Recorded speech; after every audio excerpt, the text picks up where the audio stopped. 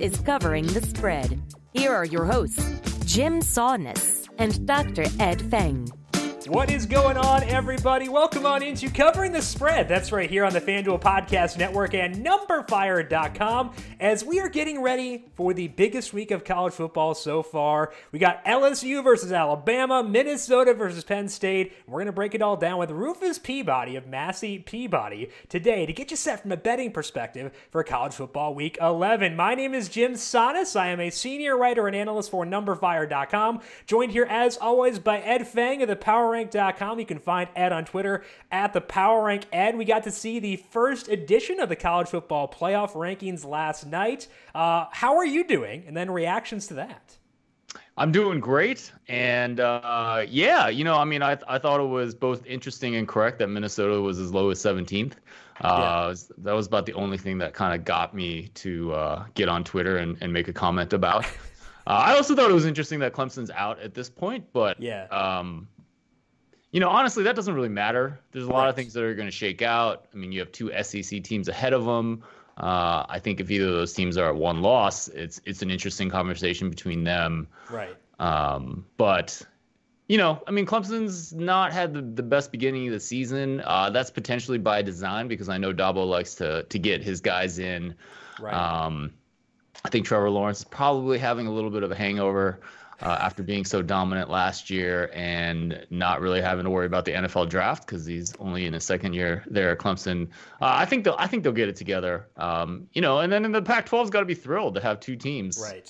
And a team in contention would be great. They actually got two. Right. So both of those teams can reach their championship game with one loss. They're at least in the conversation. Not saying that they're going to make the Final Four. But they're at least in the conversation with a one-loss conference champ. And you look at the teams ahead of Clemson, going back to them, those teams aren't going to win out. They can't because LSU plays Alabama, Ohio State plays Penn State. So, they statistically cannot win out. Clemson probably will. So, it's not even a concern. I think it more so is a statement about their seeding once we get to the playoff. The odds of them being the one seed, I would say, are very, very low now. And that does matter because it will influence who they play in the first game. But I think that there's no real concern for them there. I agree with your thoughts on Minnesota where, it was kind of surprising to see them be 17, but not unjustified. We're going to talk with Rufus about that. But I think that it makes sense. And to me, what that said was that they are weighing factors around games, not just strength of schedule, but factors around them because Minnesota's played a lot of non-starting quarterbacks. And I think that does matter. So I think that was very interesting as far as their ranking. And it's interesting to see how they play this weekend too, for sure. As we'll see them play Penn State. Yeah, big game. We're going to break it down with Rufus Peabody. He is of Massey-Peabody. You can find his work, massey-peabody.com. We're going to talk about the college football playoffs. Actually, Massey-Peabody has rankings and a model that helps project out the odds that a team goes to the playoff. And we're going to talk to Rufus about the difficulties in making a model like that. Ned, I know that you don't have one public, but you said that you were creating one, just kind of tinkering around with it. But I can't imagine that's an easy task at all. To toot my own horn a little bit, I actually came up with this the first year of the playoff. Okay. I did it with Bleacher Report. So, Rufus and Cade Massey, they were definitely late to the game. Just kidding, Rufus. It's an interesting thing. And, I do it very differently from what they do. Usually have pretty much the same answer. But it's, it's definitely interesting to look at. And, we can talk about it a little bit more later in the show. Absolutely. We sure will. We'll talk with Rufus. Find Rufus on Twitter at Rufus Peabody. He's a pro sports bettor, not just talking about college football, but everything. Rufus is there. Find his insights on Twitter there. We'll also have our NFL preview coming up later this week, so make sure you subscribe to Covering the Spread wherever you get your podcasts, Apple Podcasts, Spotify, Stitcher, wherever you listen, you can find us. And while you're there on Apple Podcasts, please leave a rating and review as well, because those do help us out a ton. Thank you to those of you who have already done so. Before we bring in Rufus, talk Week 11 of college football, we got to go back to last week where we went down Ed's numbers. And Ed, you did pretty well. So let's go back at what Ed's numbers said for Week 10 of college football. Covering the past. All right, so last week we wanted to dive into Ed's adjusted success rate numbers and talk about the formulation of those numbers, what they mean, why they are relevant. And we went through the picks with Ed, and Ed did really well. He wanted SMU +6 against Memphis, and actually wound up being a push there. You said 6 was just high enough to get you to bite, and it wound up being exactly 6. So the numbers pretty accurate there. Hold on. A little bit of a backdoor there. Because SMU scored late. But the most interesting part about that was they were up 14. Right. I'm almost asleep. They score a touchdown, but then they go for 2. Yeah. And that is the right play when you are down 8 and Correct. you need a touchdown to play. So essentially, basically, like if you make it, then you can kick that extra point to win the game. Right. If you don't, you still know that. Then you know that you have to go for 2 the next time, and it just makes a lot more sense than kicking an extra point. So I kind of woke up. Or at least, turned my attention away from my glass of wine and got on Twitter and tweeted about that. And it was actually got a really good response for 11 p.m. on a Saturday night of people arguing, yes, that's right. No, that's wrong. But it is the right play. And, Kevin Cole's done some work on that. He has a flow chart. I was going to mention that. He has a flow chart on Twitter. If you look at his media section on Twitter, you'll see a flow chart, and it just shows the logic and the decision making. And I think it's even different too when it's an offense as good as SMU's, because we're assuming their odds of making a 2-point conversion are 50%. For SMU, it's probably a bit higher than that. Well, and especially the way that game went, right? Yeah. I mean, neither offense was having much of an issue. No. So the odds are even more in your favor. And then obviously if you're betting the game and it pushes at 6, no complaints there at all. Absolutely. And the other two you won. You wanted Utah -3.5. They did trail entering the fourth quarter, but they came back and they kind of kicked some butt in the fourth quarter. Yeah. They got the win and they covered. And that was despite Washington getting a touchdown late to make it actually closer than it really was. So I think Utah, they got love from the committee as they are currently in 8th, but I think that's justified, honestly. Yeah, I mean, I think Utah's the best team in the Pac-12. That's what my numbers say. I still think Washington is a good football team. Like that, they're not. That's not right. A Washington State or a Cal out there. That's like, a program that has been to the top, still recruiting well, and I think a team that's really going to bounce back. Maybe not this year, but don't count them out going in the future. And I felt like Utah really dominated that game. So you could kind of see what my numbers were saying there. So that was nice. Washington was tight against Oregon. They were tight against Utah. And those are the number 7 and 8 teams in the college football playoff rankings. So Utah, I would agree, is going to be a team we're going to be talking about in future years. You mentioned Kansas State -6.5 against Kansas, and they obliterated them. So easy cover there for Kansas State. Any thoughts on that game? Yeah, well, I mean, I watched the market go, 2-3 points in the other way against me. It closed at -7.5, or at -5.5. Sorry. So I think it got down. Point. I think it got down further. Okay. I think I saw a -4 at some point. I was like, what the? But I think I don't know. You obviously want the market to go your way in general, right? But because you're getting free points at that point. Yeah, well, but I gotta say it was pretty good to watch them so emphatically win, even though the market disagreed with me. Not often that you get to beat the wisdom of the markets, because that's obviously very hard. And the other thing is, when I talked about that game, I talked about success rate calculations, and I think we should just stop talking about success rate for the rest of the show for the next 10 years that we do it, because maybe we'll just keep that to ourselves. Okay. Ed will keep it to himself. I will cry in a corner, and we'll all be fine.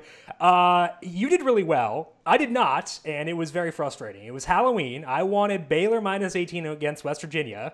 They won by 3 and actually almost lost that game. But Baylor outgained West Virginia 453 to 219. And almost lost that game. If they had lost that game, I would have gone nuts. Baylor lost 2 fumbles in West Virginia territory. They were stuffed at the goal line, turned it over on downs. I was about to go to bed, and I was following that game on my phone, and they had it at the 2. It was like 2nd and goal, and they were up 14-7. I was like, okay, cool. They're going to be at 21-7 at half. That's fine. I feel good about this.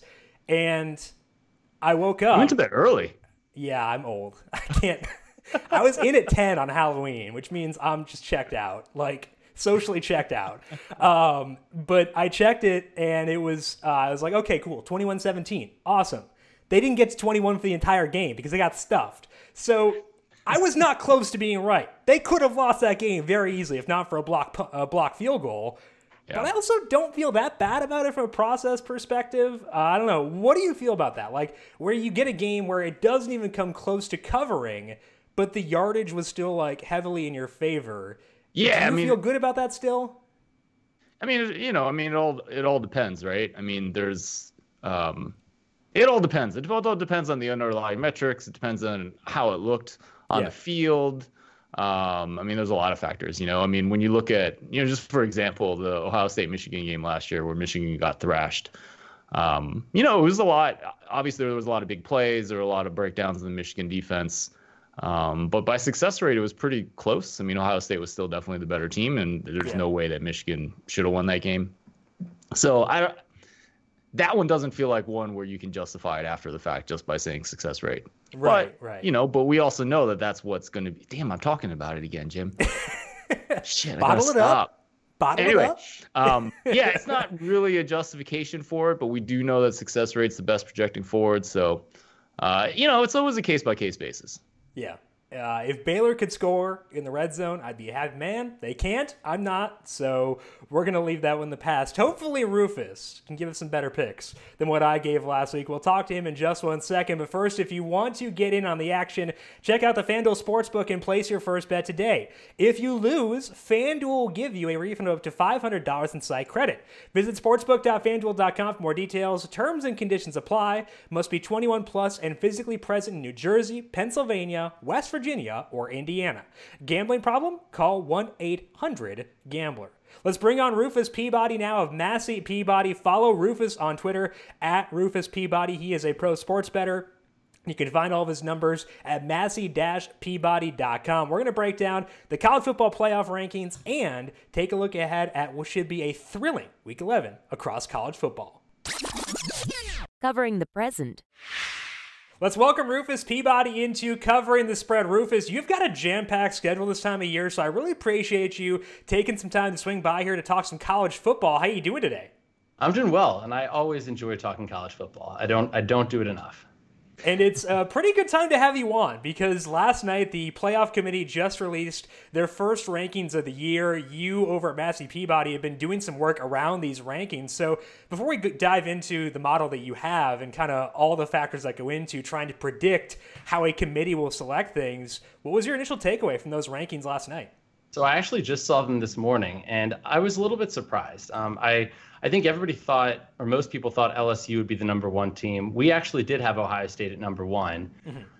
I thought that Clemson probably would get the nod at number 4, but we had it as a coin toss basically between Clemson and Penn State, depending on how, and I tweeted about this, depending on what you think, how you think the committee values a defending champion. And generally in the past, and obviously we don't have a huge sample size here because this is the 5th or 6th season of the college football playoff. In the past, that a defending champ has kind of gotten a little bit of a boost in sort of these close calls. And so we use sort of an ensemble model. And so Clemson actually edged out Penn State, but it's like a 50.3% chance thing in our model. So Penn State got that nod there. So that was, the top 4 is all that, that top 4 is what people are focusing on. But what I was really surprised about was where they put Baylor and Minnesota, where we whiffed in a big way on those teams. And why do you think that was? Because I think that when you look at Minnesota, you can look at, facing a lot of backup quarterbacks, and maybe the committee's accounting for that. But when you're looking back at the reasons that may have led to the deviations for Baylor and Minnesota, what sticks out to you as being potential explainers for where the committee put them? Well, I think the biggest thing there is the fact that the committee actually seems to be, or in this particular instance, seem to value how well a team has actually played, like how good a team is, much more than they did in the past. In fact, when you look at sort of the Massey-Peabody in-season rating, which it only uses a prior to control for strength of schedule, that rating had more than 3 times as much weight in this first installment of the college football playoff ratings implicitly than it has historically. So normally we think measures such as strength of record are a little bit more important, which is a measure that it says basically given it's the likelihood that an average top 25 team would have as good or better a record as the particular team if they played that same schedule. So, Ohio State's number 2 in that metric. They're at 15%. LSU's number 1 at 13%.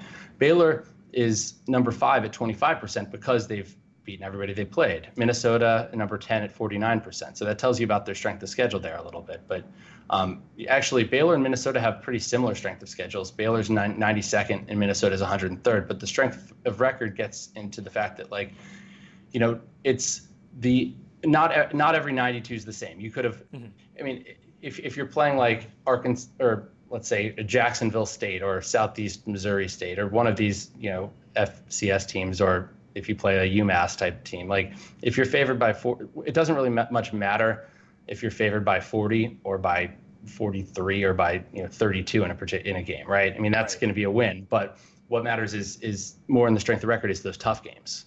And so, so basically, Baylor and Minnesota, we gave them too much credit for being undefeated. That's basically what it comes down to, and we didn't penalize them enough for being inferior teams to a lot of the teams that we had them slotted above, and that's based on what we predicted the committee's behavior would be based on previous years. But it shows what a tough task this is too, especially given the fact that it's a different committee every year. These aren't the same people as last year. So in fact, in what we do is every year we actually weight the current season much higher, like 3 times higher than previous seasons, just because of that. Sure. There's no, where did I come up with that number 3? I don't know, but it's but I really enjoy this though. It's fun. It's sort of, I don't gamble on it or anything like that. But if you could have bet on Ohio State at plus 225 to be number 1. Somebody pointed out. Probably like $20 to bet online. But I don't bet on this. But it's just kind of a fun project. So Rufus, I think it's always going to be difficult to predict human behavior like that. I think it's easier to actually project, given the human behavior, how everything's going to go out forward, because we know how strong your college football model is. Anything interesting in terms of odds to make a playoff or odds to win a national title after this first committee rankings? So I'm not sophisticated enough where I'm using these committee rankings to impact my well, I guess it is going to impact my future model. But I'm not saying, okay, Minnesota is number 17. So they basically, this hurts their chances, whatever amount. So I'm still running it based off of the same thing. Okay. Because I think when we get to the end, I think it's things are different when we get to the end of the season. Okay. I think, I don't know if you agree, but I think if Minnesota runs the table, they beat Ohio State or Penn State in the Big Ten championship game, I don't think politically there's any way they can be left out. Like an undefeated Big Ten champion, no. But what's the likelihood of that, though, right? So, 2.7%. Okay. 2.7. There you go. 2.7% chance that they win. That includes the title game. That includes the title game. Interesting. That includes the conference championship game. That's not winning the national championship or anything. That's just right. Sorry, conference. So that would include, in your model, playing in Ohio State, playing at Penn State in that conference championship game. Okay, it would, and Baylor's even less likely at 1.1%.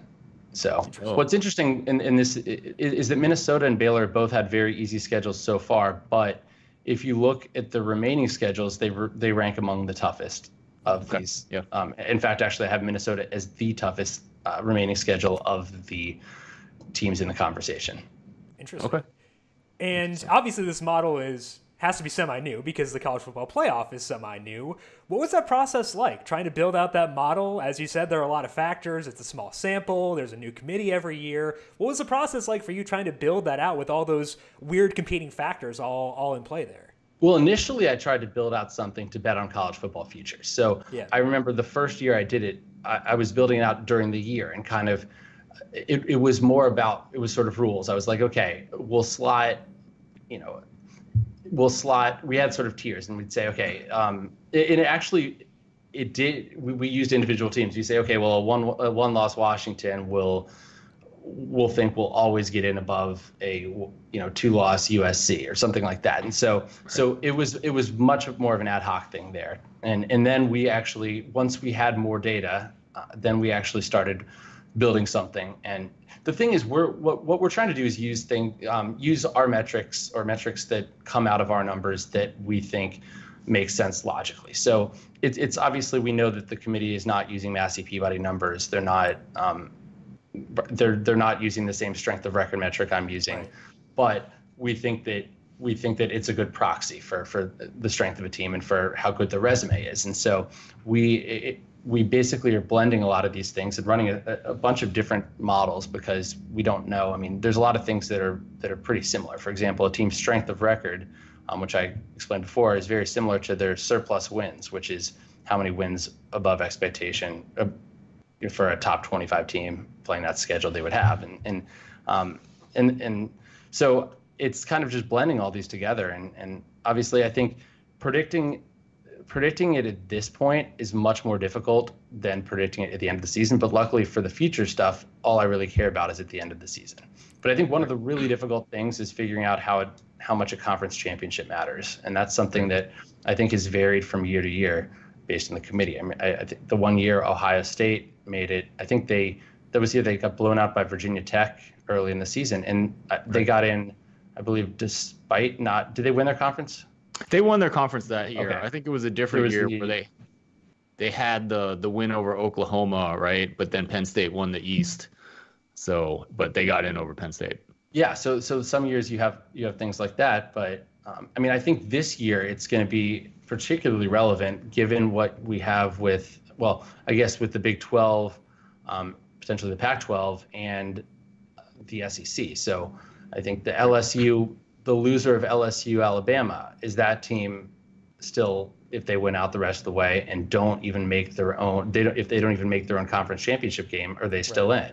I think if it's LSU, if LSU loses to Alabama, I have them as a 68% chance of getting in as a one loss if they win out the rest of the way. Whereas I only have Alabama 44% in that scenario, which I guess is due to the fact that I think it's a much stronger win for LSU than it is for Alabama in a way. But what happens? Where do they slot relative to like a one-loss, Big 12 champion Oklahoma, right? Where we know that at this point, well, actually Oklahoma I think is a very underrated team. But what if you have a one-loss Pac-12, champion? I mean, personally, I think they shouldn't even be in the conversation. But that's what my numbers say. But we'll see, right? Yeah, absolutely. So Rufus, let's get into some games. Penn State goes to play undefeated Minnesota on the road. Penn State's 7-point favorite at FanDuel right now. The total's at 48. Minnesota has looked good recently, but they also struggled at the beginning of the season. Penn State has looked pretty solid. What do your numbers see, and what do you see in this game?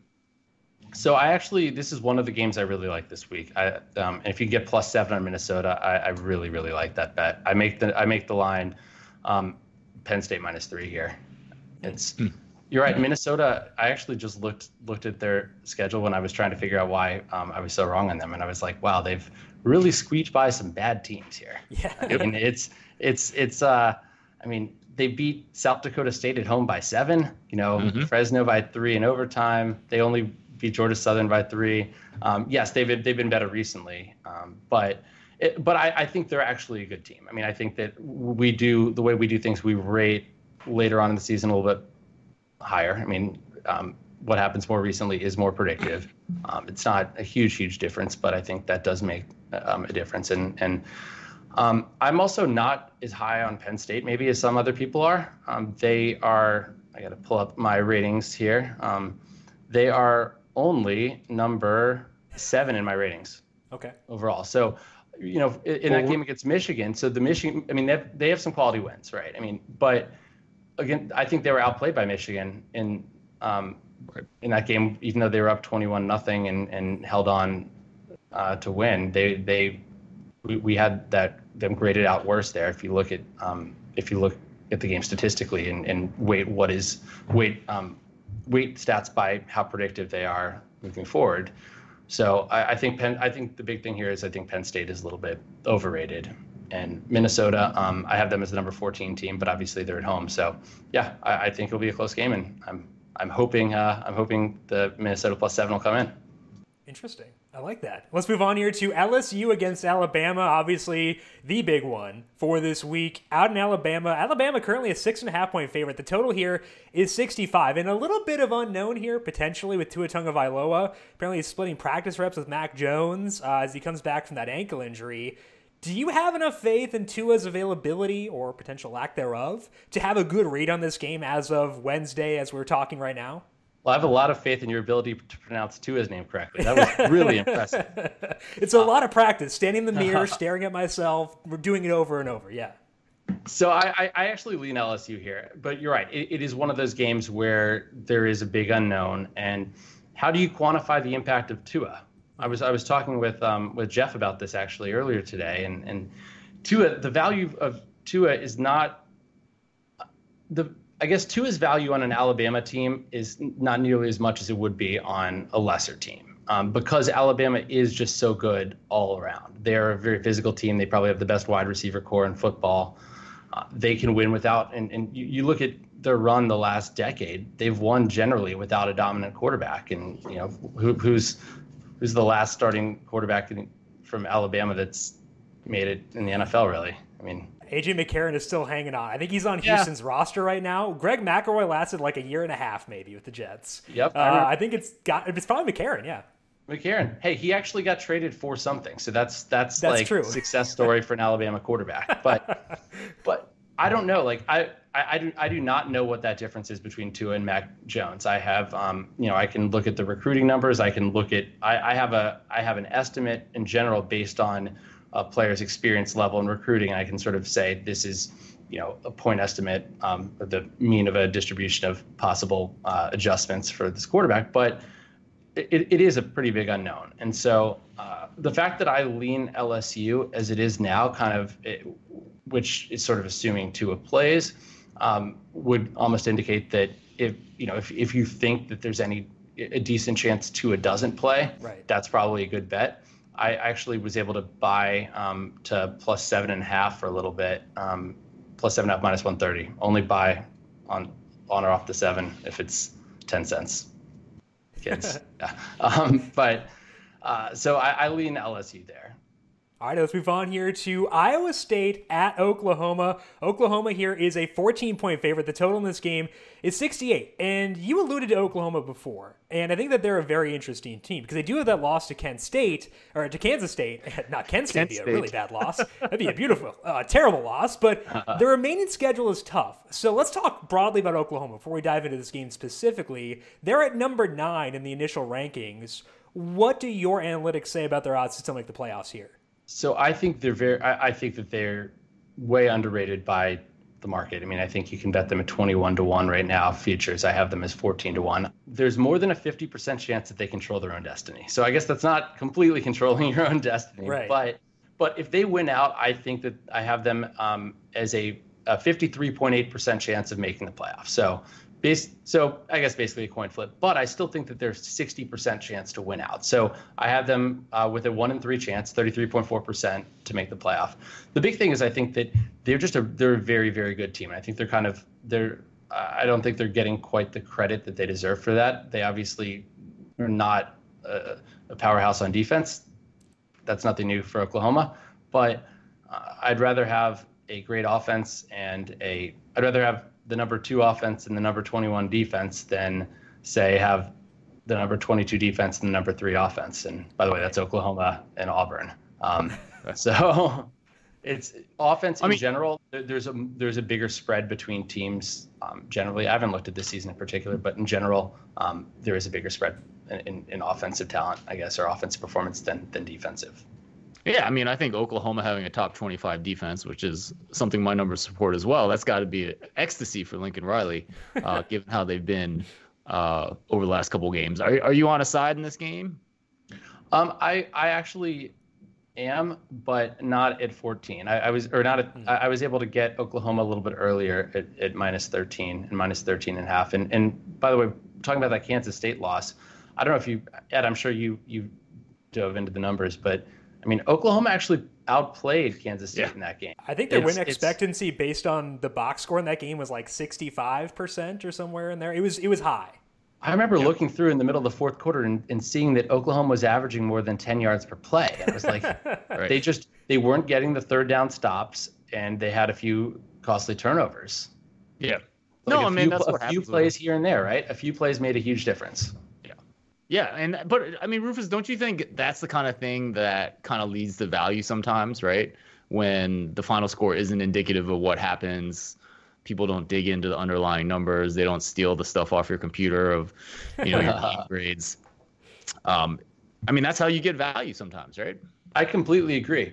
But one thing that we're also ignoring in this conversation is that Oklahoma was playing from behind. So, sure. A huge part is contextualizing things. And so Oklahoma, when they were down, what were they down? They were down 20-something, 24. Is it 24? They had a couple onside kicks because they had the touchdown. They had the onside kick that they recovered, but then was overturned. So I think it was a couple scores at least. But think about this. I mean, think about this. Let's say you had the same team up. Let's say Oklahoma was up 24 rather than down 24. How would your expectation of the yards per play at that point change? It would go way down because they're right. And so Kansas State was not trying. They were not playing as if it was a tie game. They were certainly trying to stop Oklahoma from scoring quickly more than scoring. So, I think you have to consider that. But I mean, for the majority of the game, Oklahoma was not in that situation and still was playing quite well on offense. Yeah, for sure. Absolutely. Well, Rufus, you got a busy schedule, so we got to let you go in a second. But first, outside of those three games, any numbers you see that are advantageous on the board for week number 11? For college football, yes. I like Hawaii minus 7.5 at home against San Jose State. I've been on the fade San Jose State train for a few weeks now. Hasn't worked out particularly well. They beat Army outright, and I'm blanking on who they played last week, but I remember I lost that bet also. So I'm hoping their travels in Hawaii are not as successful. Yeah, I think that's interesting. I mean, my numbers really like Hawaii's offense and the Cole McDonald show. I know he's kind of a little bit of a turnover machine, but my numbers like that one too. Yeah, Cole McDonald's fun because he's erratic. I like watching him. He's terrifying to have a lean on because he's kind of like college Jameis where you don't really know what's going to happen, but in a fun way, I guess.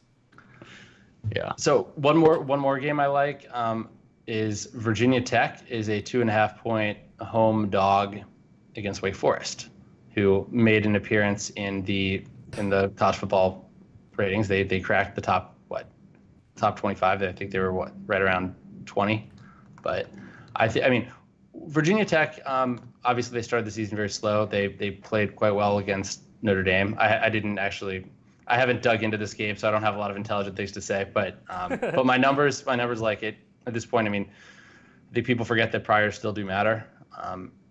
Team talent matters, and Virginia Tech has a little more talent than the level they were playing to early in the season, at least. Yeah, Wake Forest came out as number 19 in the initial rankings. Jamie Newman looked healthy last week, but Virginia Tech plus 2.5 at home there for Rufus. All right, Rufus, I want to let you go. I know you have a busy day for today, so thank you for swinging by and modeling around things that we can't control, which I think is a super fascinating subject. Really appreciate the time, and good luck in Week 11. Thanks a lot, and thanks for having me on, guys. I really enjoyed it. Absolutely. Thank you. Covering the future. All right, one final thank you is out to Rufus Peabody for swinging by and breaking down Week 11. Ed, I was excited for Week 1 of college football, but I don't think I've been this excited for a week of college football in I don't remember the last time, honestly. I know that there was that LSU-Alabama game where it was a 9-3 game or whatever when I think Brad Wing was still at LSU at that time. And I was jacked for that one, but I think I like offense. I know it's very, very plebe of me to like offense, but I like offense. And these two teams are so different now than they were that I think that my level of excitement for college football this week is the highest it's been is for as long as I can remember. Yeah, I think it's going to be a great weekend. Yeah, we'll see. I mean, I'm still waiting for word on Tua and whether he can play. Yeah. Which I think it matters. Yeah. He's going to be probably one of the top 2 picks. He's incredibly accurate. And, LSU's defense has been looking better. So, I think they're going to need everything to win that game. And what Rufus said is true, where the situation around Tua is so good that it does mitigate some of the effect. But it's still, obviously, an upgrade to have Tua there. I mean, anyone could throw a football to Jerry Jeudy and look pretty good because he's basically a running back playing wide receiver with his yard after the catch ability. But it does matter still. So hopefully Tua can go, because that'd be a huge bummer if he could not. But right. And also I'm from Minnesota, so it's been fun to follow Twitter this week with all the PJ Fleck stuff, getting his extension. Minnesota could go 0-4 down the stretch. So it'll be a pretty interesting week. They have an easy one in there, right?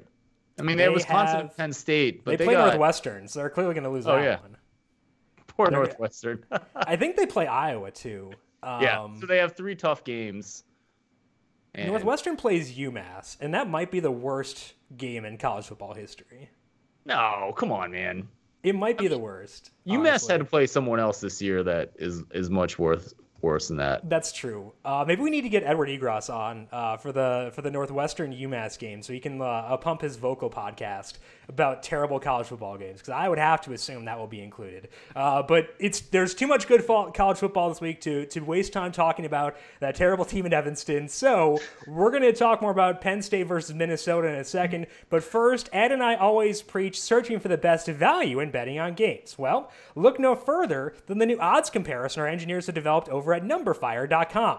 OddsFire is the premier odds comparison experience across major bookmakers in the regulated U.S. market. Compare odds, quickly identify the best value, and even examine first-party FanDuel data all in one place. Never settle, always get the best odds. Check out the experience for free now on NumberFire or at oddsfire.com. Gambling problem? Call 1-800-GAMBLER. Let's dive in now to covering the future. And Ed, you want to go back to that Penn State versus Minnesota game. I think it's one that I have no ability to diagnose personally, so I was glad to get Rufus's thoughts. What are your thoughts on that game up in Minnesota? Yeah, man, I've actually been thinking about this game for a couple weeks, looking at Minnesota. And always at this point of the season, you're looking for undefeated teams that the underlying metrics don't support that they're undefeated. And Minnesota is definitely that team. When I look at success rate, they're 26th on offense, 52nd on defense. The one thing they are doing well is throwing the ball. So with Tanner Morgan, they're 14th in passing success rate. But you got to remember, I'm very interested in fading this team. I have been for a couple weeks, and people have been like, well, they're playing better over the last couple weeks, which is fine. But you got to remember how much they struggled at the beginning of the year, the South Dakota States and the Fresno States. So, and I think Penn State is legit. They're 7th in my member rankings. Same as where Rufus has them, 22nd on offense and adjusted success rate, 3rd on defense. I think this is a really good team. I think they're going to contend for the playoff. And, I like Penn State -7 on the road here. My number has it close to 9. I already bet it this week.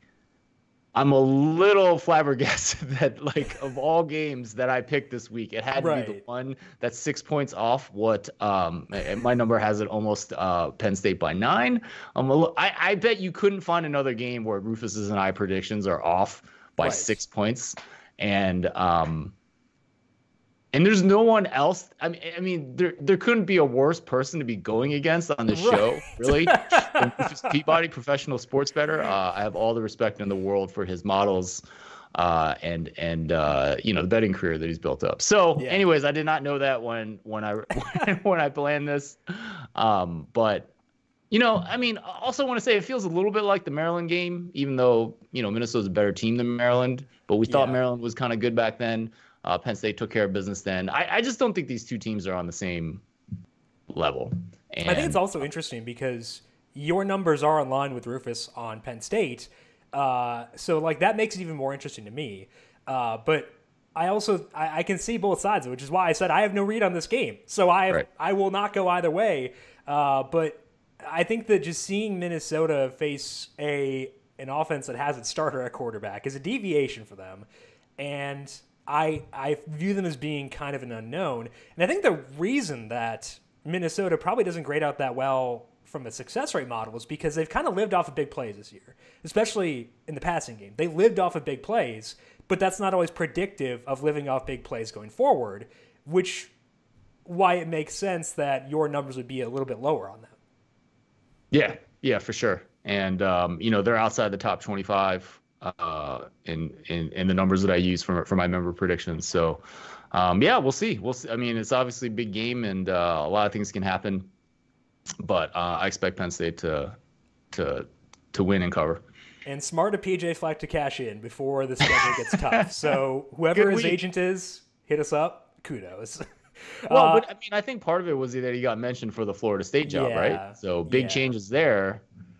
It all worked out really well. That's what the timing of it with Willie Taggart getting fired and Minnesota being 8-0 right before a tough game. That worked out really well for his pocketbook. Dude, good for PJ Fleck. Yeah. These coaches have such a volatile life. Like, if he's going to get his extension and his buyout's 100% more, good for him. I think it's $10 million or something like that. So, I mean, that's not too much in the grand scheme of. That's true. Willie Taggart, I feel bad for Willie Taggart because the situation he entered in FSU is terrible, and expecting success in those conditions is so tough. But at least he gets a sweet little payday out of it. So, I guess it could be worse. As far as my cover in the future, I want to talk about Clemson. We talked about them being a team that's interesting from a college football playoff perspective. I don't want to touch their spread, but I do like the over on 53 points against NC State. And I think a lot of it is because Clemson could put up that number all by themselves. They've struggled so far this year, but some of that has been injury related. They had Trevor Lawrence apparently hurt his shoulder earlier this year. Justin Ross missed a game. He was active, but he didn't play in that game. And Amari Rodgers didn't play in the opener. And they had a bye in early October. The injuries to both Ross and Rodgers happened early on, and that bye may have allowed them to get a little bit healthier. If we look in the 4 games since that bye, Trevor Lawrence, his adjusted yards per attempt is 11.2, which is a very good number. 12 touchdowns compared to just 3 picks, so he's kind of cut down on the interceptions, which was a major problem for Clemson earlier in the year. NC State is ranked 46th defensively if you look at Bill Connolly's SP Plus rankings, so they're not awful, but Florida State is also just outside the top 50 there. Clemson put up 45 on them, and anecdotally, if Clemson feels disrespected by being 5th in the committee and being out of the playoff at this time, we could see them try to hang a big number here and blow this game out. They're 5th in the standings, so they would be fine if they went out, but it's not as if things are super comfortable for them right now. The spread is 32. I think that's high enough where I don't really have a desire to touch it, but with a total of 53, I can buy in. Number Fire projects Clemson to score 48 points by themselves in this game. So if they uphold their end of the bargain, I would bet this game goes over pretty easily. The algorithms at Number Fire have it hitting the over 79% of the time, which is probably a little bit high, I would say, but I'm not going to turn it down when it is that high. So the total opened here at 53.5, and it's actually gone down half a point. So it might not be one where you have to bet it right now. You might actually get it down to 52.5. It's actually 53.5 still at some books if you look at OddsFire, but I do like this game to go over 53. Ed, what about you? Any thoughts on Clemson versus NC State, whether it be the spread or the total? Yeah, I mean, I'm continually impressed with what Brent Venables does on the defensive side of the ball. I mean, their defense has just been so consistently good. Nothing new this year. Right. Top 10. Top 2 in yards per play, adjusted for schedule there. And man, North Carolina State's. I just looked at it. I haven't really been following this team, but man, their offense numbers look awful. Yeah. Literally.